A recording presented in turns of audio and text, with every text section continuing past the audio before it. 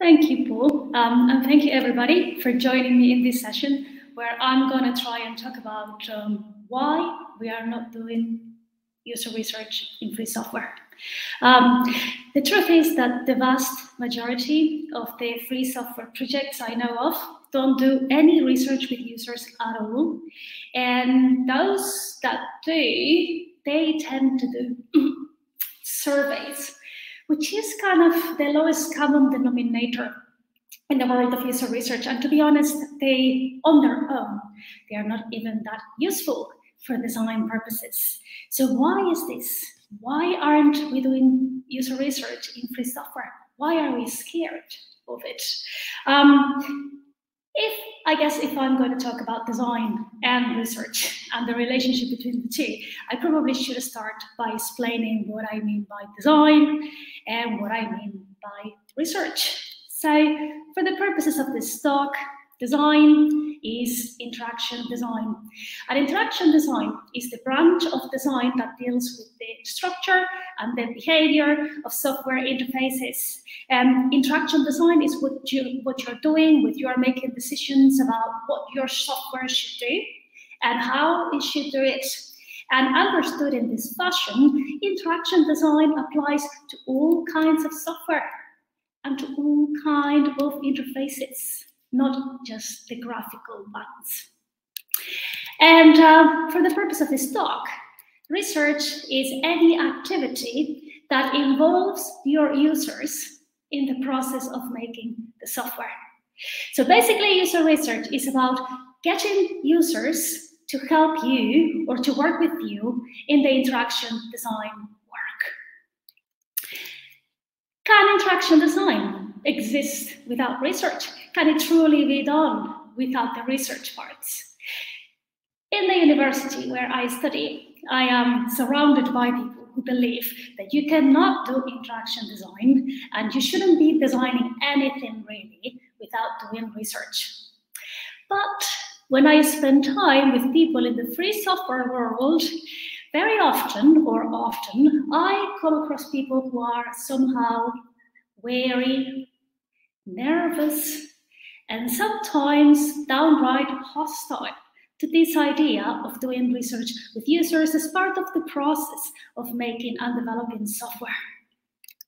Those people I've come to call somehow jokingly the naysayers. And on the basis of their arguments against user research, I've come to classify them into 4 groups: the itchy scratchers, the scornful, the dismissive, and the defeatist. So if you allow me, I'm going to go through each of them in turn. So let's start with the itchy scratchers. The itchy scratchers are people who believe, who are developing software, who are making software, but to solve a problem that they believe is solely their own. Since this is my problem, they said, the only people I need to do research with is myself. Other people are welcome to use my software if they want to do so, but in the understanding that my software is about my problem, and it might not be ideal for them. Although there is a certain logic to this argument, I think it is also somehow detached from reality. You see, when you make a piece of software, your itch, it's your itch, as long as you are the only person using that software. The moment a user comes along, someone else comes along and starts using your software, the itch all of a sudden becomes 50% yours and 50% someone else's. When a second user comes along, then the itch becomes about 33% yours. When a third user appears, your itch becomes 20% yours. Do you see where I'm going with this? The percentage of your itch reduces exponentially as you add users to your software. So by the time 50 people are using it, your itch, what used to be your itch, is now only 2% yours. Of course, you may choose to tell yourself that your itch is still your itch, But that doesn't change the fact that it is not anymore. The only way for your itch to remain your itch is keeping the source code to yourself. The moment you release your code for the world to use, you need to come to terms with the fact that your itch is unlikely to remain yours for long. The truth is that the moment you released your code, you released your itch with it. The second type of naysayers are the scornful. And the scornful are the kind of people who will quote you Henry Ford. They argue that users of software, are incapable of telling you what they need or what they want, and that designers are somehow better positioned to determine those things than people themselves, as if designers were some kind of superior or more evolved kind of human being, one that has managed to overcome the human limitation that stops us from being able to articulate our own needs and wants. I'm sure I don't need to convince you that people who believe designers are in any way superior to other human beings are kidding themselves. Designers are as incapable of articulating their own wants and needs and determining what it is that they want or what they need as anyone else. The only superpower designers have is the recognition that this is so, that this is a quintessential human limitation, and that overcoming that limitation requires time and effort, and that certain tricks of the design trade, for instance, doing research with users, can help us overcome that limitation. The third type of naysayer is the dismissive. The dismissive will tell you that every time you ask someone anything related to design, every single person will tell you a different thing. And then the designer will be left to try and sort out the mess. The designer will need to try and reconcile different opinions about things that may not only just be different, sometimes they may be also contradictory. So they could very well be reconcilable.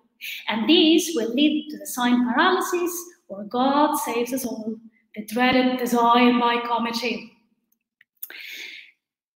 These people seem to be under the impression that doing research with users is about asking the users their opinion about things, what they think about stuff. But actually, doing research with users is not like that at all. The object of the study in user research is not users' opinions, it's actually human behavior.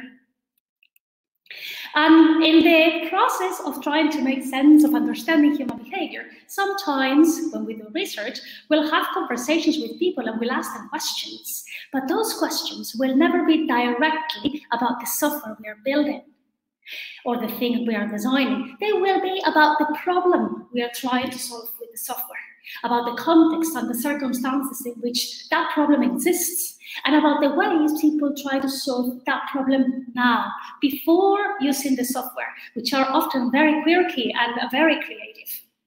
And sometimes the research we do, a whole chunk of the research we do with users, actually does not involve any question asking at all. It involves just observing how people go about their business, observing how they solve their problems, observing the context within which they live and do things. And sometimes, yes, it also involves watching people, observing people as they use our software, what we often call usability testing. As we go about observing people's behaviors, we come across the fact that these are very individual.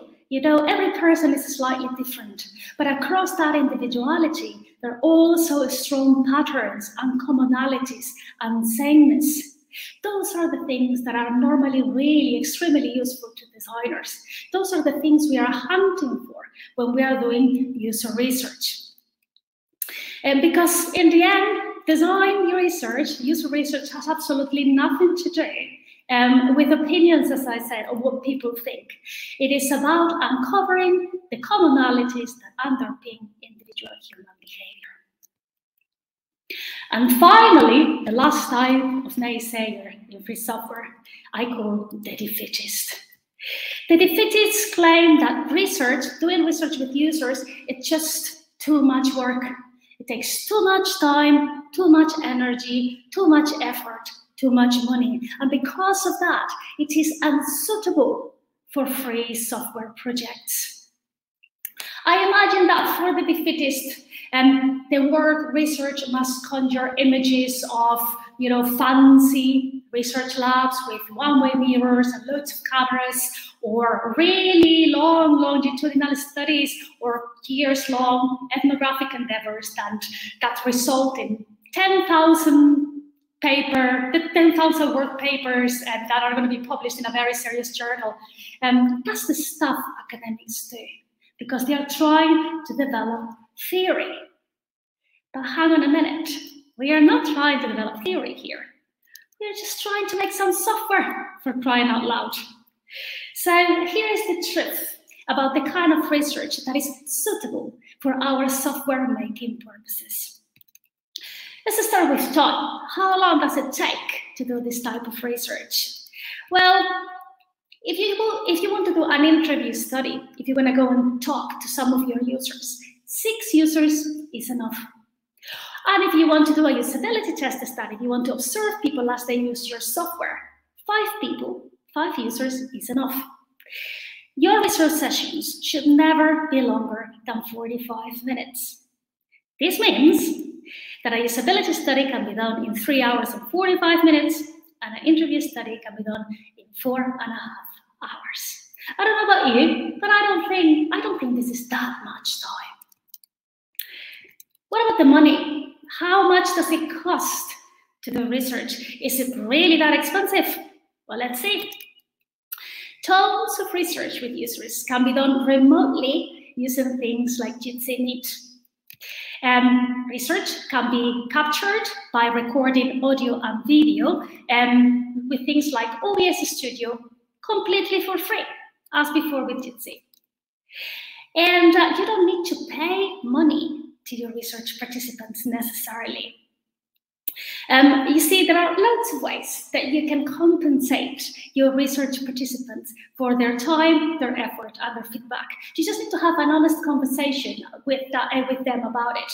Perhaps they want some training about something to do with the software in return for taking part of your research, or maybe they just want a T-shirt or some stickers, or maybe they just want a thank you. Just a thank you may be enough. You see, taking part in research is a form of contributing to free software. Just like submitting code or writing documentation, a lot of us contribute to free software for pleasure. So it is very likely that some of your user base, at least, will be willing to help you just for the pleasure to help a free software project. Remember, research is a form of contribution to free software, even if we are not used to think of it that way. And we should really start considering and valuing it so. Research, it turns out that research doesn't need to be expensive and can be done for €0. What about the effort? The bulk of the effort of doing research is actually making sense of it, what we call the analysis process, trying to understand what it is that the research is trying to tell you. Research analysis can be done quite effectively in teams using the affinity diagram technique, which, and this is what the video is showing you at the moment, a group of people trying to make sense of research all together. So this can be done in a few hours. But because your research studies are likely to be small, with a small number of participants and short sessions, you can easily analyze the research by yourself as well in just a couple of hours. Here is an example of that kind of analysis that I did just by myself in about an hour and a half. And you don't need to write, after working out what the research was trying to tell you, in order to communicate your research to other people involved in the free software project, you don't need to write a 100-page report. In fact, you shouldn't write a 100-page report because it's guaranteed that nobody will read it. You can just simply write a blog post or a wiki page or an email to a mailing list, or you can organize a call or record a podcast to explain what you learned through the research. All these shortcuts will do, and they can be done very effectively in a very short period of time. So really, it doesn't take that much effort doing research either. So finally, some common sense advice if you want to introduce research activities in your free software project. First, if it looks like you cannot answer the questions you have about your software with one of these small studies, break down your research questions into simpler research questions. Okay, just make the questions you're asking yourself and the software and the questions you want to ask your users a little bit simpler, and organize several small studies instead of a really big one.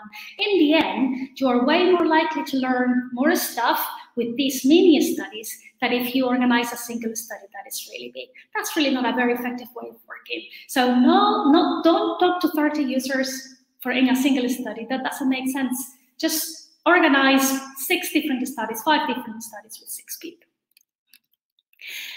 Get into the habit of doing research periodically. For instance, a user interview per month. And this way, your insights about your users, your knowledge about your users will build over time as you do more and more of those. In the end, free software projects are not in a hurry. You don't need to beat anyone to market or any crap like that. So you can take your time with the research too. And finally, remember that research is not a bunch of activities you do. Research is first and foremost an attitude that you bring with you to every single encounter with your users, an attitude of genuine interest that results in detailed observations of human behavior. Immerse yourself in the environment of your users. Observe the ways they go about stuff and watch them as they use your software. Because and don't let the naysayers stop you from doing research for your free software project. Because sure, we can make just software without doing any research with your users. But if you want to make good software, the kind of software that makes sense to the people who use it, you cannot do that without messing about with the research bits. Thanks very much.